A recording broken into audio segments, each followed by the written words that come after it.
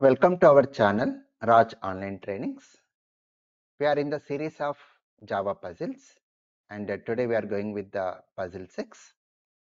In this puzzle 6, we have taken this class Java puzzle 6 with a main method and we have taken the variable integer n equal to 5 and we are checking the condition. We are going with a while loop while n equal to 5. And if this condition is true, it's going to enter into the loop and we are going with an expression n equal to n plus 5. And once we come out of loop, we are printing the value of n. Then what is the output of this program? Let us go with options. Like the first option A, n is 10. If you observe here, the value of n is what? 5. 5 equal to 5. So many people will think 5 equal to 5. The condition is true. And the value of n will become 5 plus 5, 10. And once we come out of loop, so the value of n is what? 10. 10 equal to 5, no. Comes out of loop, the value of n is what here? 10. So some of the candidates will go with this option, like n is 10.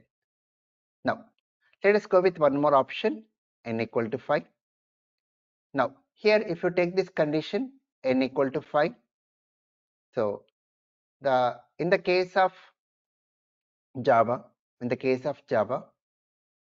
here it is going to expect the Boolean expression here, like 5 equal to 5. So the condition is false. So it is going to expect a Boolean expression. So the condition is false and it won't enter into the loop and people will think that n is 5 only. Now let us go with the third option, compile time error, and one more option, infinite loop. Now the correct option for this puzzle is compile time error.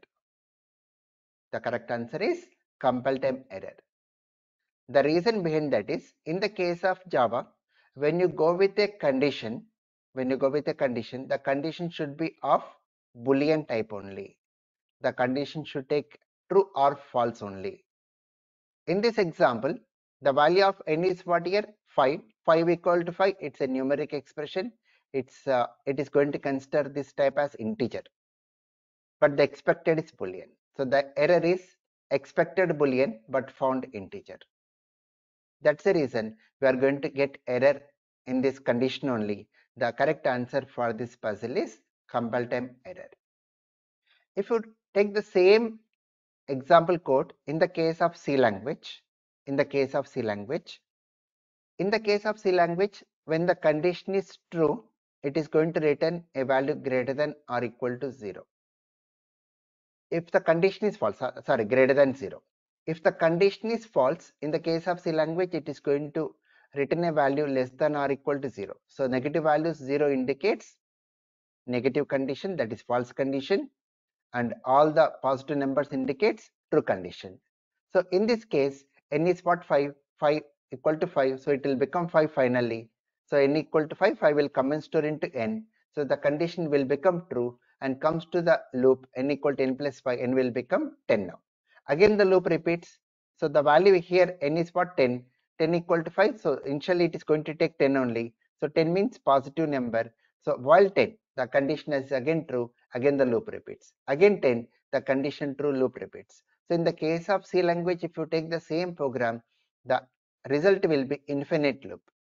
But in the case of Java, the condition should be true or false. Only Boolean type should be there. Either you take if condition or while loop or do while loop or for loop, the condition should be always a Boolean type only. But here in our example, it is going with integer type. Since integer is not allowed in conditions, the result of this code is compile time error. So that's about this puzzle, and we'll be keep on adding the new puzzles in the next videos. Thank you. Please subscribe, like and share. Thank you all.